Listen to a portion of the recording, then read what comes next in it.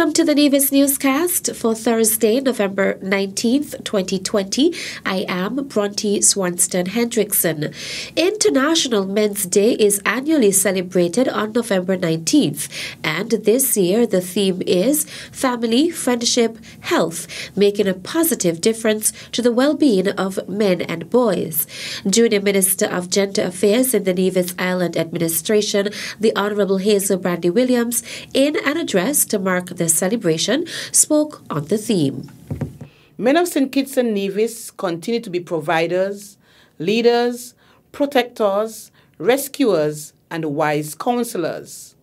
As our theme speaks to making a positive difference to the well-being of men and boys, it is our hope that those men who are responsible and well-grounded would lend of their time, energies, and interest to become mentors, being that positive influencing force to bring about real change in the lives of their struggling brothers.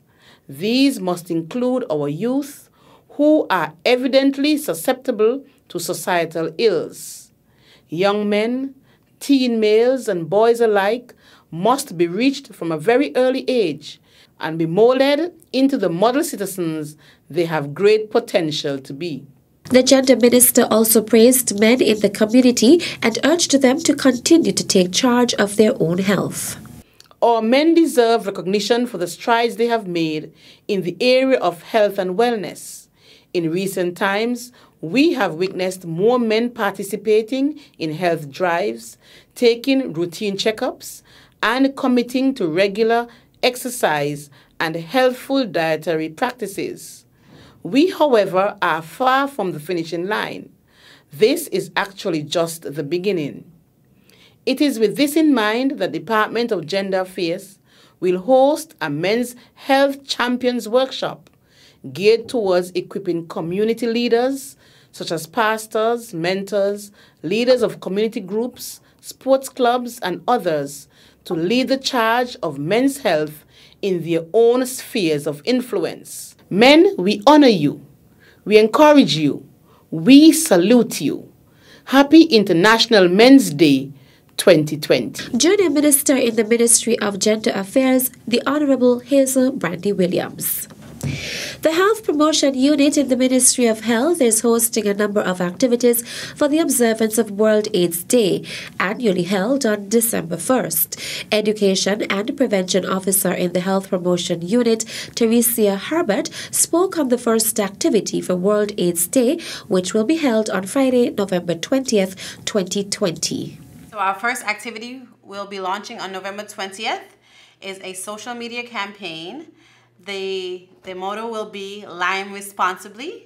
We are asking participants to be creative, to upload a video, a screenshot, or a picture, whatever you feel would best display our theme. And the theme is preventing the spread of HIV and COVID-19 in Queen City. The winner of this competition will be announced on December 1st. In order to participate, you need to follow us on both of our social media pages. At Facebook, Nevis HPU, and on Instagram, it is hpu.nevis. The winner will be awarded a photo shoot with Refik.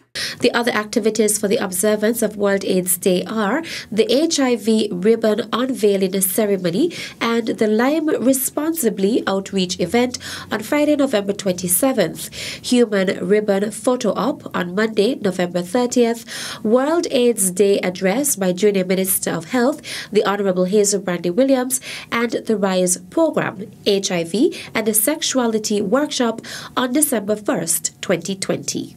We invite you guys, implore you guys to come out and partake in all the activities that we have planned.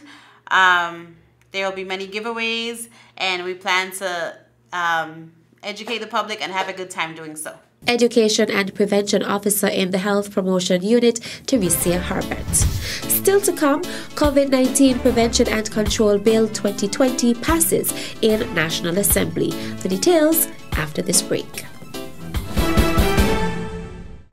At a loss as to what's going on in Nevis? Tune into NNC on NTV. Don't worry if you don't have cable either. NNC will bring the news to you wherever you are.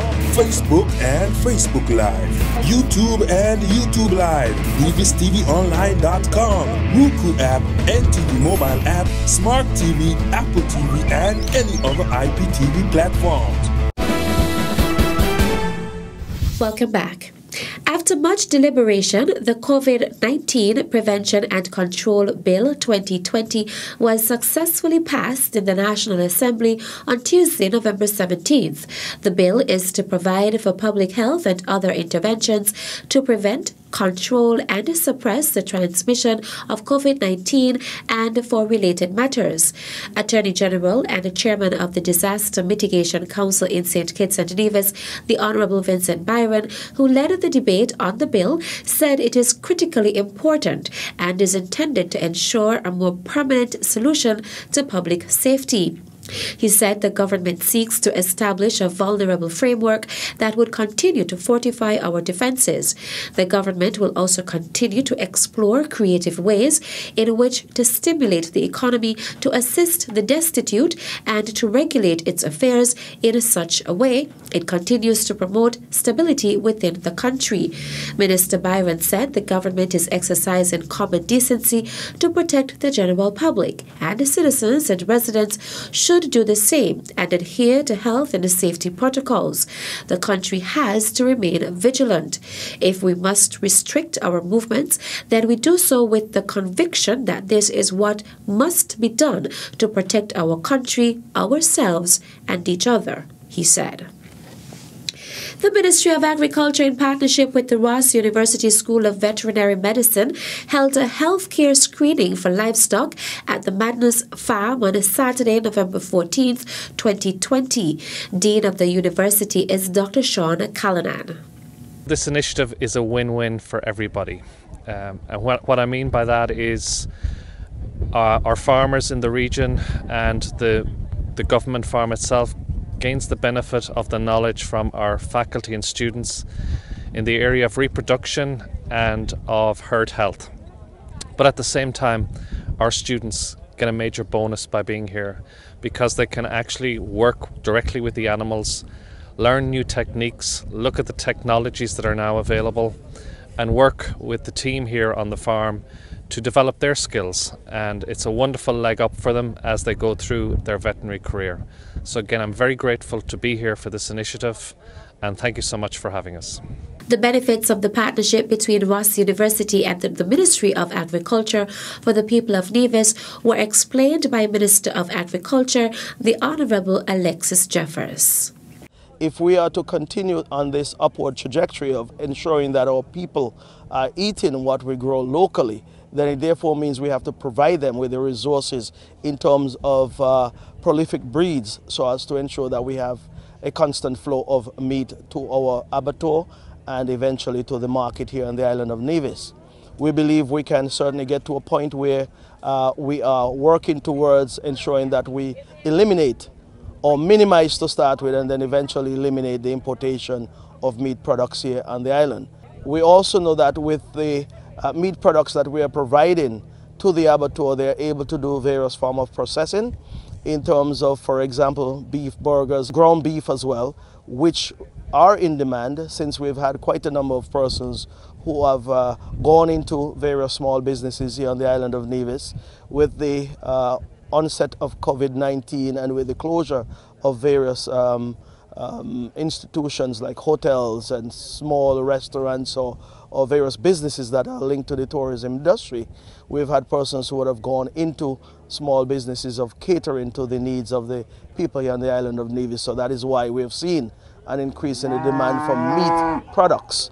Minister Jeffers also applauded the efforts of the employees at the Madness Stock Farm, as well as the Ministry and the Department of Agriculture. That's it for this edition of the Nevis Newscast. On behalf of all of us here at the Department of Information, I am Bronte Swanston Hendrickson. Thank you for viewing.